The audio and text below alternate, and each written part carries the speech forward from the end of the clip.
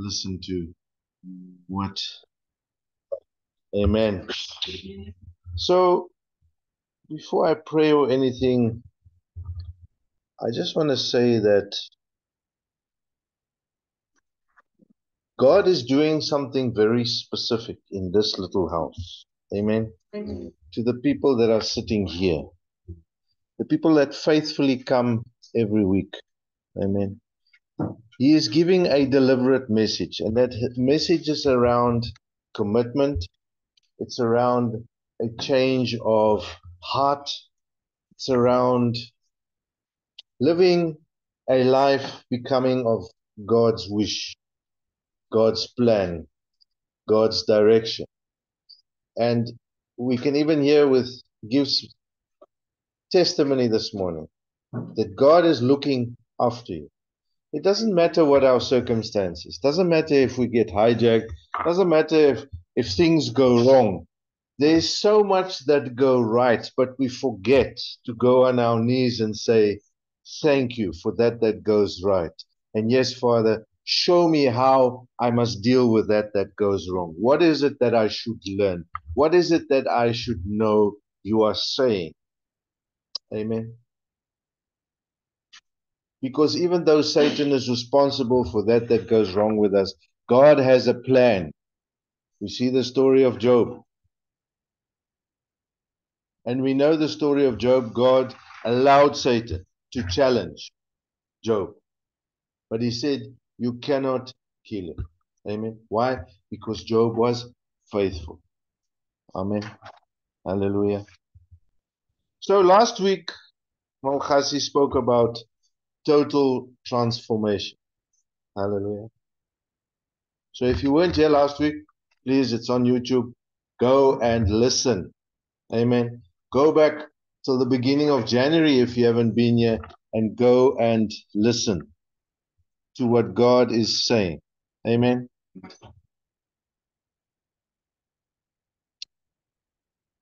She mentioned, and I'm not going to go through the whole thing, it's just something she said at the beginning of her sermon, and she mentioned that you move from an external to an internal relationship. And I'm saying relationship because I'm talking about the relationship today. So you're on the outside, but you move to the inside. As you are transformed, you become an insider. Do we all understand what it means to be an insider? You have access to something that the outsiders don't have. You come from the outside to the inside. God giving you a new heart. Amen. A new spirit. He says he will remove the heart of stone, give you a heart of flesh. To become part of God's household, please note what I said. Listen carefully. Become part of God's household. You need a total transformation. Amen. Amen. Say to your neighbor, I need to totally transform. I need to move from me to we. I need to move from me to we. Yeah. Amen. I need to move from what I want to what others want. I need to want to from what I can get to what I can give. Amen.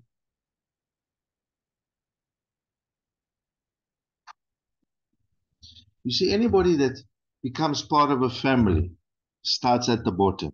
The baby is born, it has to learn something over the next 18, 20 years, and sometimes even beyond that. As children of God, we start as babies, and we grow and we slowly become meat eaters. Amen. We eat solids. We become adult Christians. Yet there are Christians that have been children of God for many years. They are still drinking milk. Amen. They haven't grown. They haven't moved. They haven't realized the truth. Amen.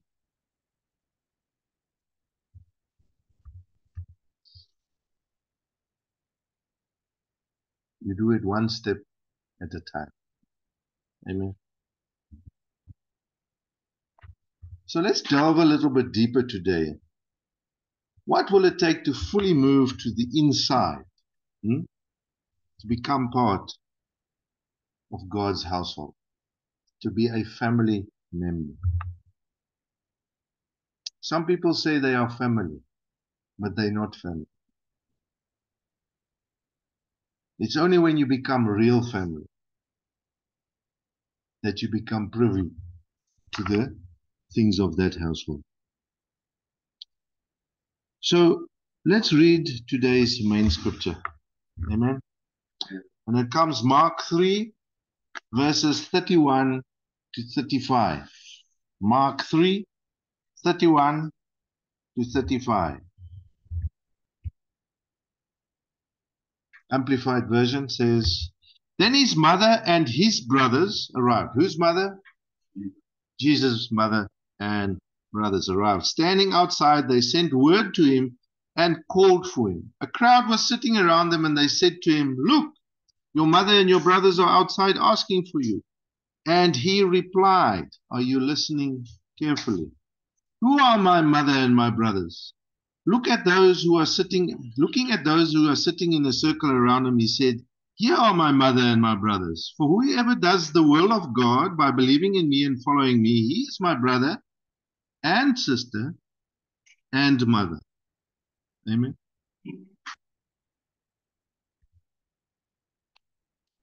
Let's just close our eyes and pray. Father God, we thank you for your word. We thank you for another day, another week, a 7th week of the year already, Father, and we are still here. We are still waiting to see what it is that 2024 is going to deliver, Father. We thank you for your word this morning, that we will open our ears and our hearts and hear, that our spirits will jump in us in excitement of knowing what it is to be a member of your family, Father. We thank you. I thank you that I will be the vessel this morning, not I that speak, but your word that speaks. The Spirit, welcome in this house, in the honor seat, Father, present, and that everybody just forget about everything that goes on around and focus on what the word says today. We ask this in your mighty name, and all that believe said, Amen. Obey the Lord, and an unequal family experience awaits you. You know, we're used to our human families, no? And human families can be a treacherous place sometimes. No? It depends who has favor and who does not have favor, and who is in a bad mood and who is in a good mood, and who didn't get and who got. You see, in fleshly life, life in the family is all about circumstances. Amen. We're not talking about a fleshly family. We are talking about a spiritual family. Amen. It is really a perfect thing to belong to the family of Christ. There's no individual plan for what I want. There's a corporate plan for what we all want, with a good outcome for everybody. So this is the theme for the scripture that we're reading today. This is where we're going. The household. There it is, the household of Jesus. The household. I didn't say the family because family is just singular for me. Household is we are inside together in one. Amen. So the word here is intended to teach us that Jesus Christ not only established his kingdom and a new nation, he also established a new family. This is a family categorized by deep-seated obedience to expose the will of God. A family that sticks together, better than best friends. because it is a household and the household of God. We are governed by God's laws. Although we are not held by them, we still are obedient to those laws. Amen.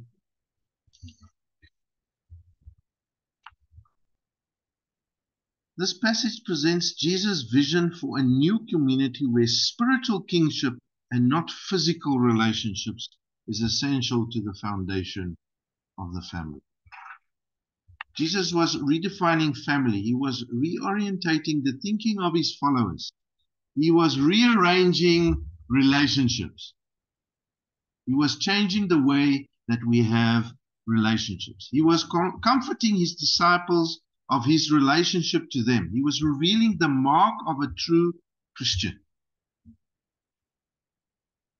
It is absolutely clear that only obedience validates that there is a relationship with Jesus. Only through obedience. You are not like this with Jesus. You're not talking to Jesus like I talk to my wife or to my friend. Your relationship is to do as the word says. Who is the word? Jesus. Obedience.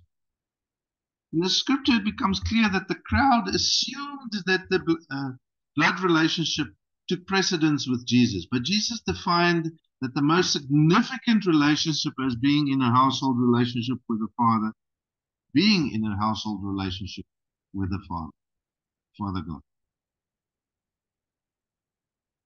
And therefore, with Him.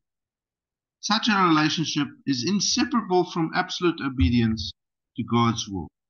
That is God's word. God's will is God's word.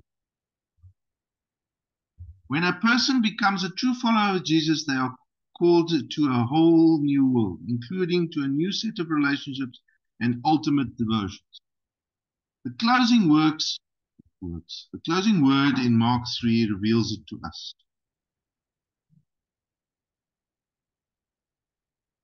He doesn't put his family, his blood family, before his spiritual family. Amen. What matters is the spiritual family. They become most important. Amen. Households normally have family members on the inside and crowds outside. No? There's a lot of people outside that would like to be on the inside, no? Especially when you have some moolah, no? Rich family. Everybody wants to be in the house. They want to be friends. They want to be part of that family because there's benefits. Amen. So in God's family, when they realize that there's benefits, greater benefits that you'll get nowhere else, but they're on the outside, it's very easy for them to get on the inside. But there are other people that are on the outside that will remain on the outside. Hallelujah. But you see, in God's, or here in this story this morning, the whole situation is inverted. It's swapped around. Mark says, and his mother and his brothers came, and standing outside, they sent to him and called him. And a crowd was sitting around him, and they said to him, your mother and your brothers are outside seeking you. The present account picks up in verse 20 to 21, where verses 20 to 21 left off. So let's just read verses 20 and 21, just so that we are up to speed. It says, then he came to the house in Capetown, and the crowd formed again. So many people that Jesus and his disciples could not eat a meal together. When his own family heard this, they went to take custody of him, for they were saying, he is out of his mind. Amen. You see what family can do to you? Huh? I can say with confidence that even in this house, the same thing happened. Where somebody was taken out by their family. Out of this family. Blood family took out somebody that was part of this family. That was destined for greater things because God called them here. Amen. This happens every day. Friends and family will say things to you to discourage you, to take you out of God's family. Amen. You see, verses 22 to 30 record what happened perhaps as his family were making the journey. The scribes from Jerusalem, probably arrogantly having forced their way through the crowd, confronted Jesus and sought to discredit him with the ridiculous claim that he was casting out devils by the devil. Amen. They might have been inside the house. Now, this is very important. I said this earlier. They might have been inside the house, but they were outside the household of God. Some people try to force their way in. Again, I'm going to say, in this family, we've seen people trying to force their way in for their own benefit, for their own agenda. But they don't last because they do not have a connection. Amen. God will do the cleaning. God will remove the obstacles. So they might have been on the inside, but they were outside of the household. As Jesus concluded that encounter, his family arrived. Assuming that he needed to be restrained for his own safety, they sent word to Jesus, calling him. They had likely traveled the 40 kilometers from Nazareth to Jerusalem to rescue him from himself. Perhaps they thought they could take him back to Nazareth and restore him to common sense. I believe Mark is using a show of words here. Jesus had called 12 men to himself to send them on his behalf. Here the family of Jesus sent someone to call Jesus away from what he was supposed to be doing. Amen. Here they are thinking that they know what's going on, yet they have no idea. So will your friends and family think they know what is better for you. But the only one that knows what is better for you is God Almighty himself. And you, the only one that can ask God for direction. When you go to your friends and family and say, hey, what do you think? Is that family member even in touch with God?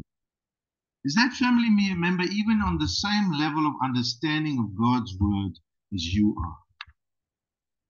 No, you should go to someone who is on the same level or even on a higher level, closer than what you are to God, and talk to him. Who's that? Your real spiritual family will give you the best advice that you can ever ask. When we counsel couples, one of the rules we say is never share your troubles, trials and tribulations in your relationship with your brother, your sister, or your friend. Because they will forever hold that against your partner. And it will make it their business to destroy your relationship, even though you have made it up. The same in the kingdom of God.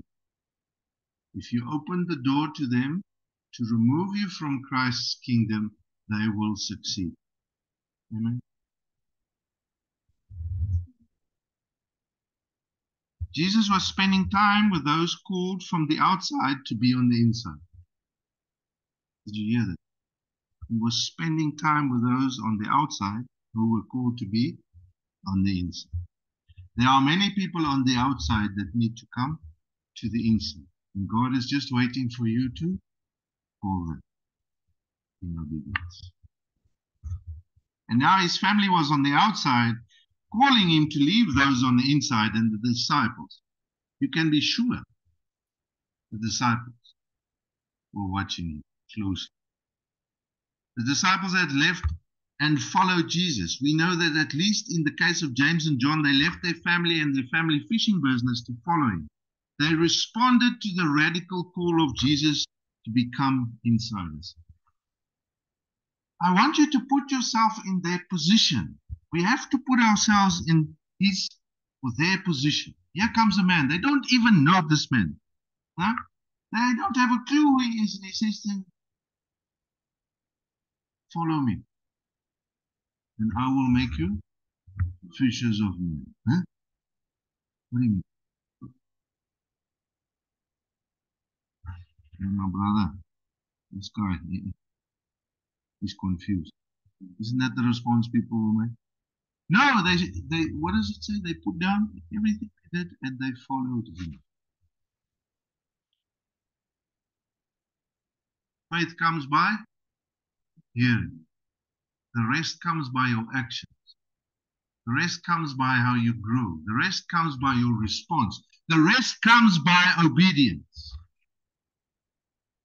No matter how dark the passage is, if you have to walk through it, you have to walk through and trust God that He will take you through. Amen.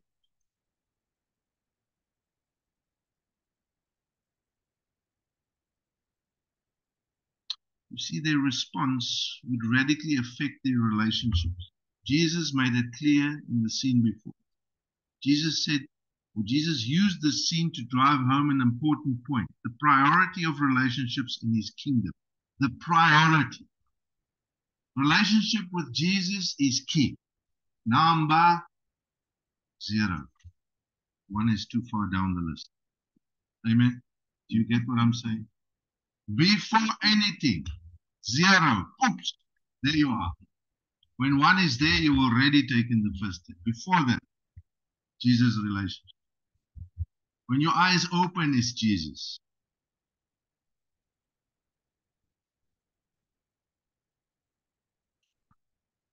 The disciples, of course, needed to understand this lesson. After all, most, if not all, the disciples were from this region, and so the household ties would be strong. But Jesus helped them to gain a new perspective on and a new importance of family relationship. Relationship with Jesus and those who follow Him. As long as the first remains first and the second remains second, all is well. It can't be like a wave in the ocean. This way, first here, second, first, second, no, first, first, first, first. Amen. Jesus' mother Mary is mentioned. It may be at this point that she not fully understood the uniqueness of her son. However, I think it perhaps is the pain of submitting to the truth she knew, and it was too painful for her. The fact that she knew He was the Son of God. She knew He was God in man. Amen. Having witnessed His intense schedule and the various pressures that His ministry was placing on Him, His mother and sisters tried to get Him to take a break. They concluded that He must be out of His mind. After all, just looking at His behavior, He was preaching that the kingdom of God has come, and the clear implication is that He would be embodied. He was the embodiment of this kingdom. In fact, it is clear that he thought that He was the king of this kingdom. But we know He didn't think that He was that. Further, He repeatedly was preaching and teaching this in His ministry. He was healing and delivering the demonized. And this had put Him in great odds with the religious powers that be. We know the questions that were asked. We see how they challenged Him in everything that He did. It is one thing to embarrass the local scribes. It was quite another to provoke the scribes from Jerusalem. The family of Jesus could only conclude that He must be out of His mind.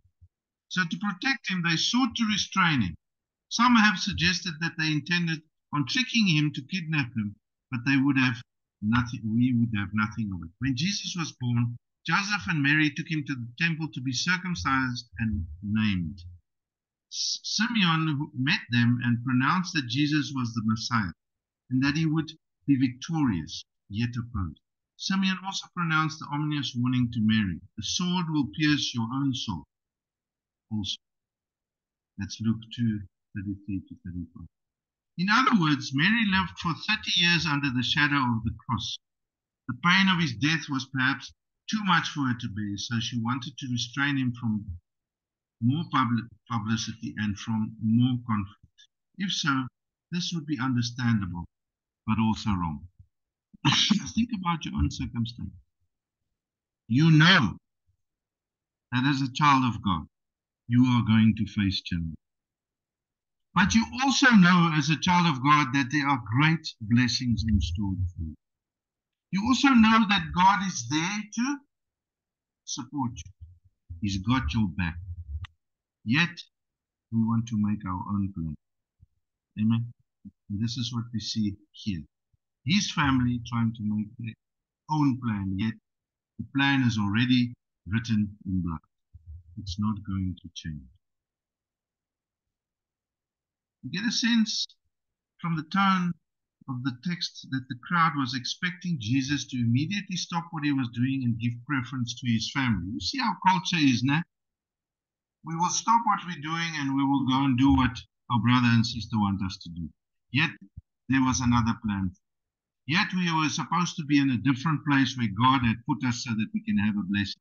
And now we step into a place where our brother brings us or our sister brings us, and turmoil, death, and all the things that shouldn't happen happens because you're in the wrong place.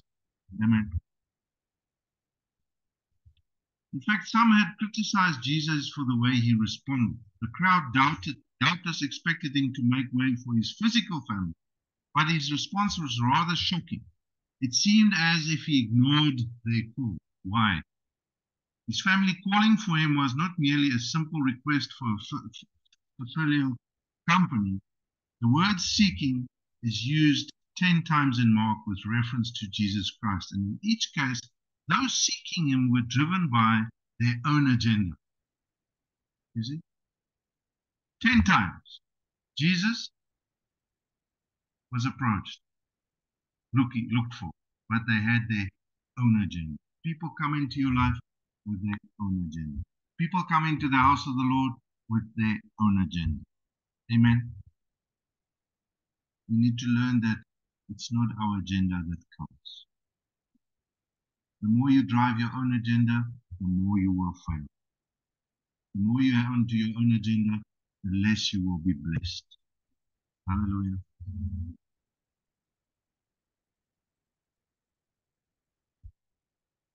The family of Jesus was not seeking Jesus to submit to follow him. On the contrary, they were seeking him assuming they knew what was best. They were seeking him contrary to God's will. This is a case of wrong-headed love. Like Peter, many in the church still suffer from this, what they call malady, confusion.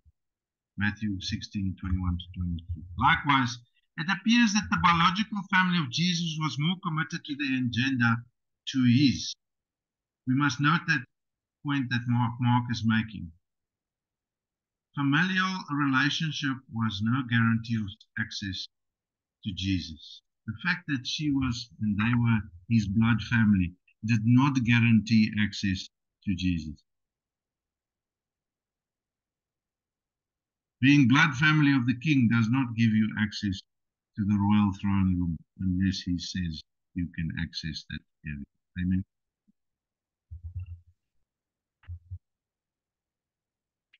As Jesus would make it clear, spiritual proximity to him is not a matter of flesh and blood. This was an important principle for the crowd to understand. You need to understand. The only way to access Jesus is through spiritual connection, filled by the Spirit of God, true to him, committed in all that you do. This is not the first time that Jesus' family was at odds with his mission. About 18 years earlier, when Jesus was 12 years old, he was at the temple with his parents and perhaps his siblings. As the family departed from home after the religious festival, Jesus remained behind, interacting and amazing the scribes. We know the story, where Jesus was debating with the elders in the church or in the synagogue. And they were amazed by his wisdom then already.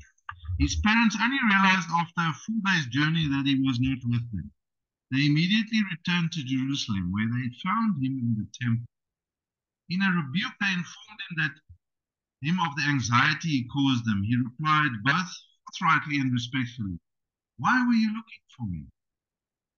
Did you not know that I must be in my Father's house?" For whatever reason, they didn't know this. Luke records, and they did not understand the saying that he spoke to them. You see, sometimes we are clouded and not understanding exactly what it is that's happening. But we have to prevail and wait for God to open our eyes. We have to trust that God will open our eyes. We have to know that God is going to reveal something to you at the right time, should you be in the right place. I mean, the whole day they traveled and they didn't notice he was donkey. Even though he had been virgin born, even though his birth announcement was heralded by angels, even though the kings paid him homage, yet they did not understand. That's how we are blinded from the truth. Here they are, they actually were there. The events happened, people told them,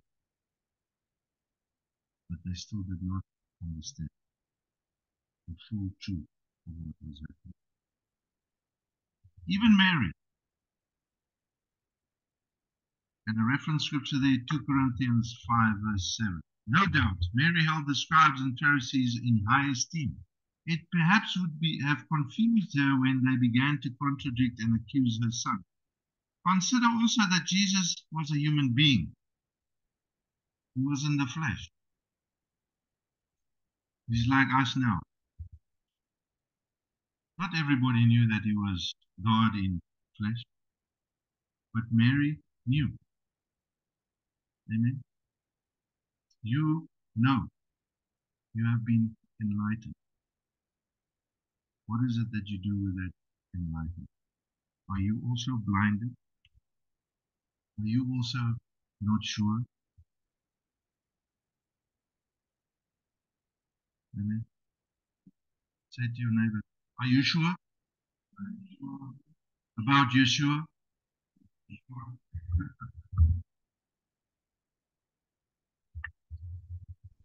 Yes, he was God in man, but there was no exceptional beauty that would indicate deity. As the Christmas hymn puts it, veiled in the flesh the Godhead seen, yet no one saw it clearly. Even Mary would need the power of the Holy Spirit to see that Jesus was God's Son. In fact, I think that it was a disgrace, or it was the grace from God that she did not see this clearly. See, sometimes God blinds us for a very good reason. Can you imagine the burden of carrying such a revelation? Imagine 30 years knowing that you are living in the very presence of God. Think back of the effect that such a communion had on Moses and Isaiah. Think of Peter's encounter on the shore when the light broke in and he realized that he was in the presence of God. He fell to the ground and cries out, "Depart from me, Lord, for I am a sinful man." Luke 5 verse 7. Of course, even the disciples would falter in their faith, even with such experience like this, along with Matthew 16:13 to 20 and the numerous miracles of that unveiled the dead. Peter would fail to maintain consistent belief. And we know Peter, he was like the naughty child. He was always in trouble. He was always in the wrong place. He's always doing the wrong thing. Always had a big mouth, and his mouth caused him pain. But yet, he came out victorious.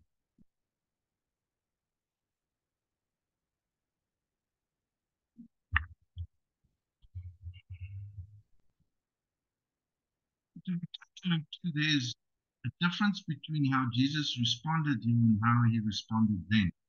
When he was 12 years old and his family rebuked him, he went down with them and came to Nazareth and was submissive to them. But not now. Now Jesus had already been baptized and anointed by the Holy Spirit. He was on a mission establishing his kingdom. This time, he did not heed their call. Instead, he continued to do what he had and told his parents, "Oh, Dad." This time he did not heed their call. Instead, he continued to do what he had told his parents 18 years earlier, he was in his father's house spending time with his new family. How much time do you spend with your family, your spiritual family? How often do you communicate with your spiritual family? How often do you interact with your spiritual family? Jesus came to the Father's house to restore it, indeed to recreate it. Malachi 3 verses 1 to 4 says, Behold, I am going to send my messenger, and he will prepare and clear the way before me, and the Lord, the Messiah whom you seek, will suddenly come to his temple, the messenger of the covenant in whom you delight. Behold, he is coming, says the Lord of the hosts. But who can endure the day of his coming, and who can stand when he appears? For he is like a refining fire and like a launderer's soap, which removes impurities and uncleanliness. He will sit as a refiner and purifier of silver, and this will purify the sons of Levi, the priests, and refine them like gold and silver, so that they may be present to the Lord's grain offerings in righteousness. And the offerings of Judah and Jerusalem will be pleasing to the Lord as the days of the old and as of the ancient years. This was symbolized by his cleansing the temple on two separate occasions, but all along he knew that a new multi-ethnical spiritual, not spartal temple will become the new house, the new household of God, you and me, the temple of God, housing the Spirit within us. Amen. I don't think we even realize the power that you carry. The glory that has been bestowed upon you as a child of God. You don't even use that. Amen. Amen.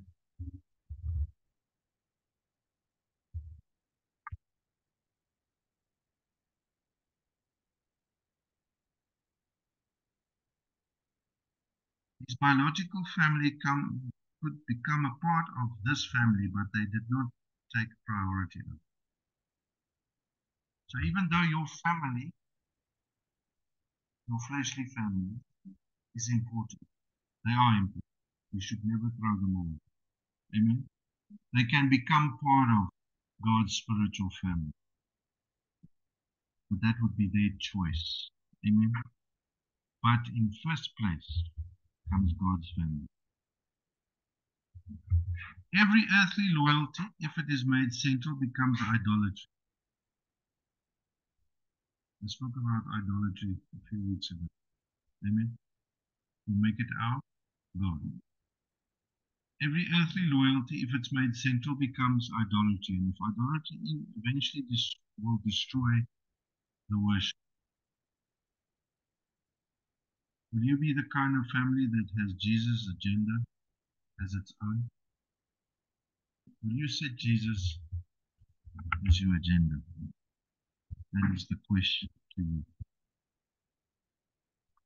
In Mark's next record, Jesus responds to his family and he answered them, Who are my mothers and my brothers? And looked about, and those that sat around him, he said, Here are my mother and my brothers. For whoever does the will of God, he is my brother and sister and mother. As mentioned, he was very counter-cultural. Some would even say he was rude in his response. Think about it. He's saying to his mother and his brothers, Who is my mother and my brother? Won't you feel rejected if your son or your daughter says that to you? Amen. You get the point? But we know Jesus and he would never violate God's law. But because we know him, we should not be surprised of him speaking the truth clearly and without apology. We should never apologize for the truth. Amen. The implication here is not so much the family relationship,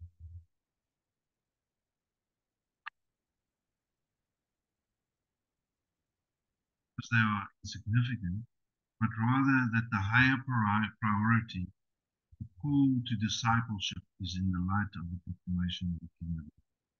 It must take priority. Amen.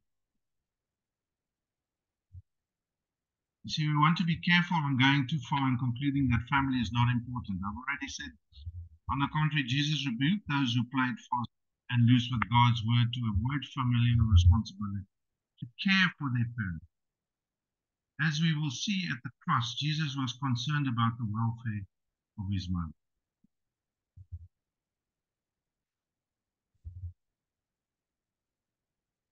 You see, being God's family is such a joy. We should do all we can to produce one. And I'm not just talking about where we're sitting here, but our own family at home. In today's life, in today's environment, family is so loose. Each member is busy with their own thing. Children are doing their own thing. Father and mother are doing their own thing. There's no close connection. Later, some of Jesus' siblings would come to repent and faith. We know James and Jude, called the Lord's brothers, may be two of these. There's a deliberate use about the word brother, which can be used or translated as cousin. Regardless, we know that Mary believed, along with at least some of his siblings. The point that Jesus was emphasized is that his family was not limited to biological family.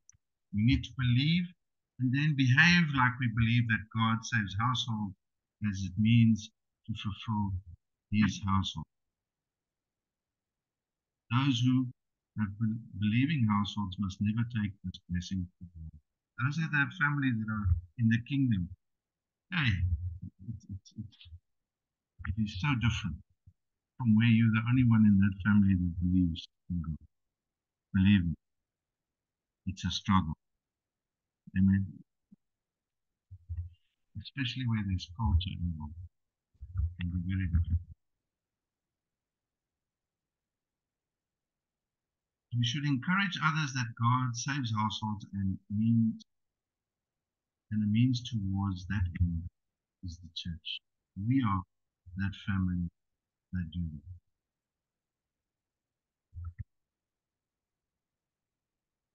You see, something that highlights it is he says, looking about at those who sat around him is a powerful and loving picture of God's all-inclusive love.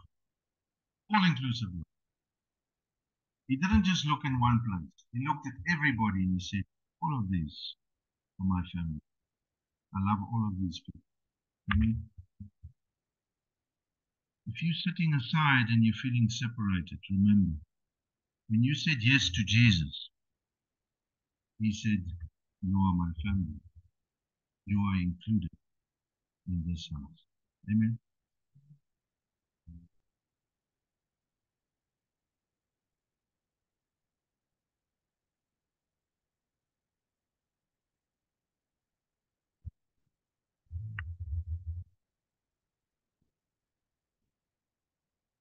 You see, it's only by the grace of God that we become part of his family. You don't just fit in.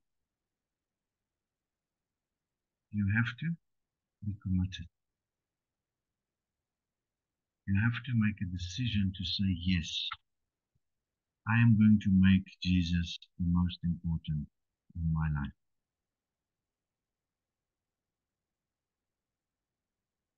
I wish it's in my capability to explain the difference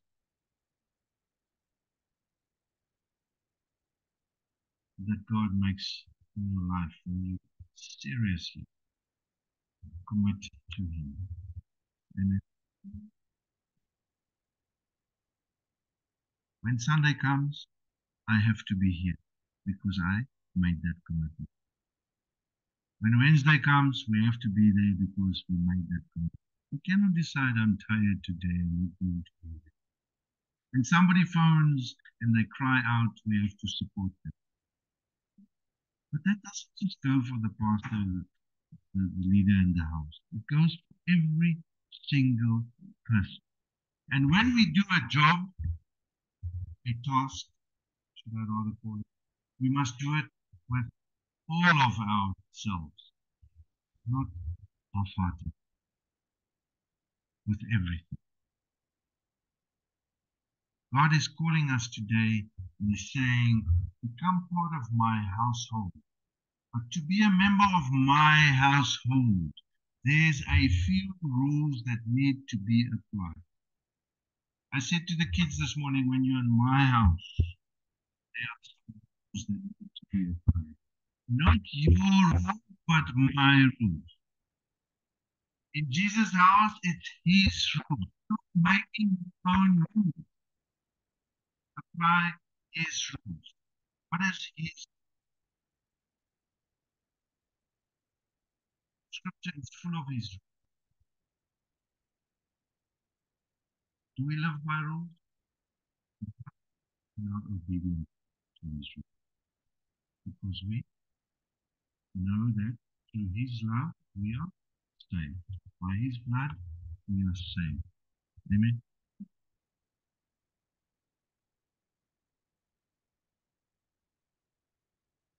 Brother Gift, if you were not a part of His household, do you think that you would have had the blessing and protection that you have? Amen. That is how God works. If you are His family member, He will go out of His way. Even if you were in an accident lying there, was that death's bed. The fact that you're lying there means that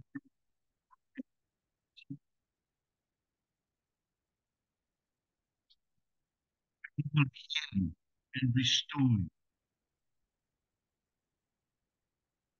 Those are the things that happen in our daily lives. Teach us things. From those. Are we applying His rules? When somebody makes us angry, are we applying His rules? When somebody does something wrong, are we applying His rules? When we see somebody falter, are we applying His rules? Love your neighbor. Look after my widows and orphans. First, seek my kingdom. I will not get ahead of myself.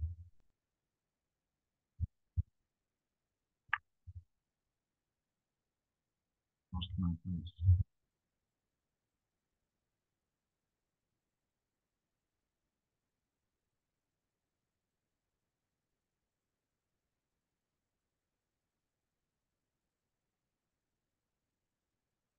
Again, a distinguishing factor in our lives. Jesus responded, and His response was not driven by sentimental or discriminational factors. Rather, it was driven by truth. Jesus then made it clear the essential attribute of His household. Whoever does the will of God, he is my brother and sister. This is called elsewhere in Scripture the obedience of faith. According to Jesus, the household of God is characterized by obedience to God's will. Anyone can be an insider who sits at Jesus' feet and does the will of His Father. I think it was Mary and Martha. No? The one was at Jesus' feet, and the other one was in the kitchen. Look at that story and relate it to this situation. Who was outside and who was inside? Amen. Yet the outsider wanted to accuse the insider. Yet they were completely wrong.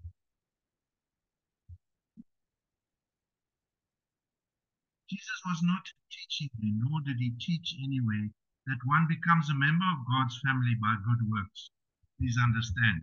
Obedience, in other words, is not the root of the household entrance. It is, however, the fruit that reveals household membership. So what does the fruit look like? What does Jesus mean by doing the will of God? When Jesus spoke of doing God's will, He was not speaking of the personalized plan of each believer's life. He was not speaking of God's discretionary will. No, Jesus was speaking of God's will as revealed by Jesus, the Word of God. That is, Jesus was speaking of that which God commands of all people as revealed in God's Word. The mark of the child of God, the mark of belonging to Jesus' family, is faithfulness to God's word. Submissiveness to God's word distinguishes the siblings of Jesus. Amen. Submitting. Are you submitting to God's word? Question today for you. Are you really submitting to His word? Are you busy with your own things, or are you busy with God's things? Amen. Jesus was obedient to the Father's will and word. So must His disciples be. If we want to know something of what this looks like, all we need to do is to listen to what Mark has written. So we have seen Jesus to do the will of God by either doing or teaching the following: being baptized, identified with the people of God, repenting, and believing the gospel of God as proclaimed by the Son of God. Answering the call to follow Jesus as His disciples proclaimed the gospel of God, committed to the kingdom of God and being with Jesus. In each of these, the word of God is central. Acts 2:38, the word of God commands us to repent and believe the gospel. And also, the word of God commands us to be baptized. John 12:26. The word of God calls us to follow Jesus. Mark 16:15. The word of God commands us to preach the gospel. Matthew 6:33. The word of God commands us to seek the kingdom of God. 1 John 3:23. The word of God commands us to be with Jesus. So to conclude, obedience is the very best way to show that you believe. Do you believe? The answer is, are you obeying?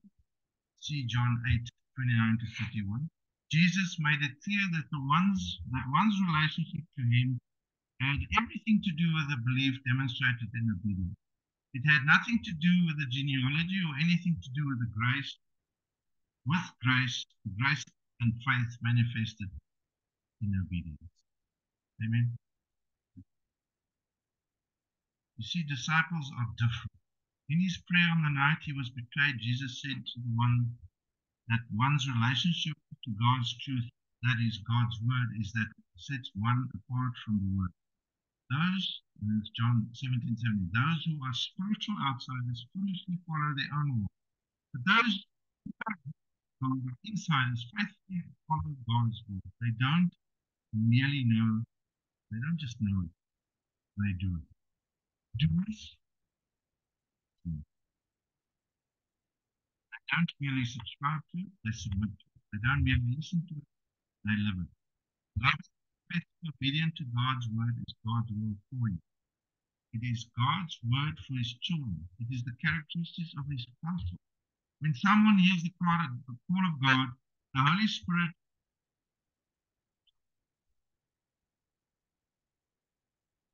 makes believe they submit and follow Jesus. They are being pulled from being outsider to becoming insider. Status of outsider is determined by one's proximity and receptiveness of Jesus. Not physical proximity, but rather personal closeness, and measured by obedience to God's word. On which side? There's a children's Sunday school song called One Door.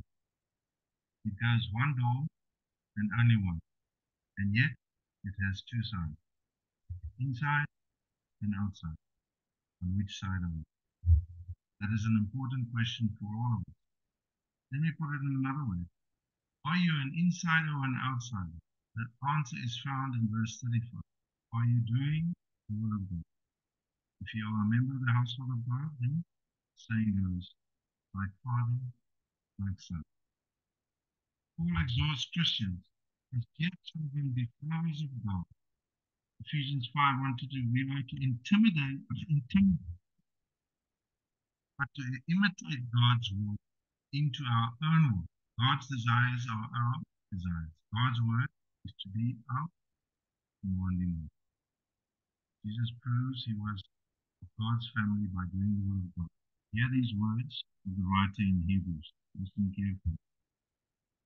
Therefore, when Christ enters into the world, He says, sacrifice and offering you have not desired, but instead you have prepared a body for me to offer.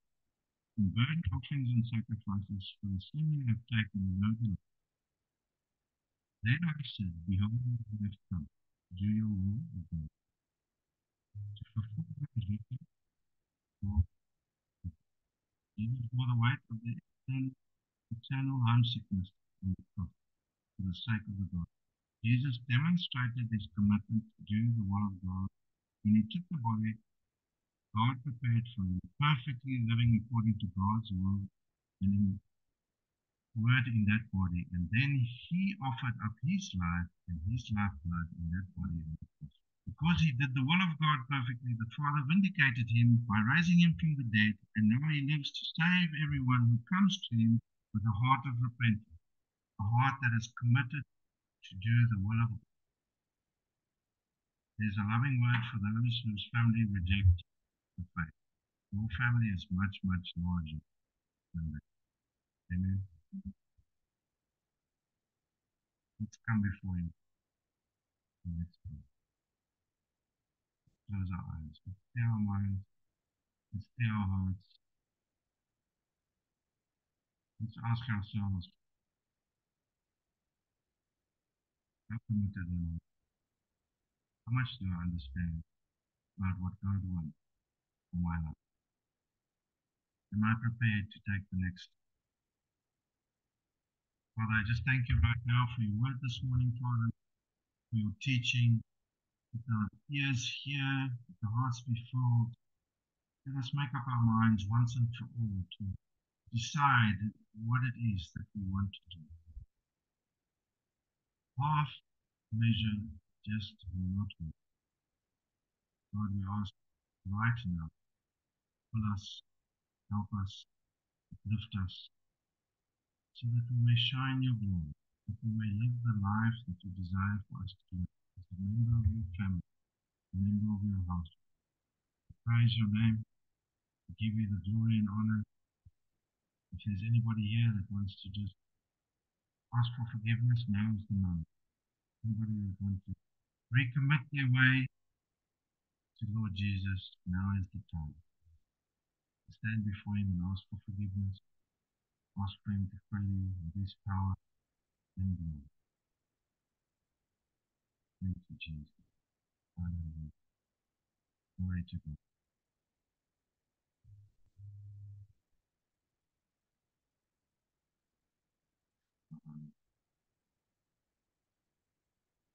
Uh,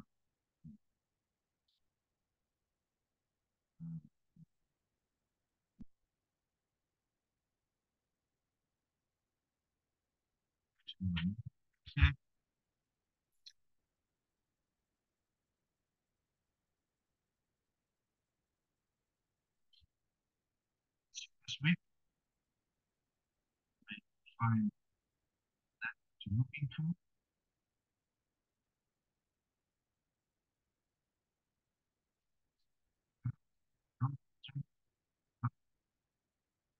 Children,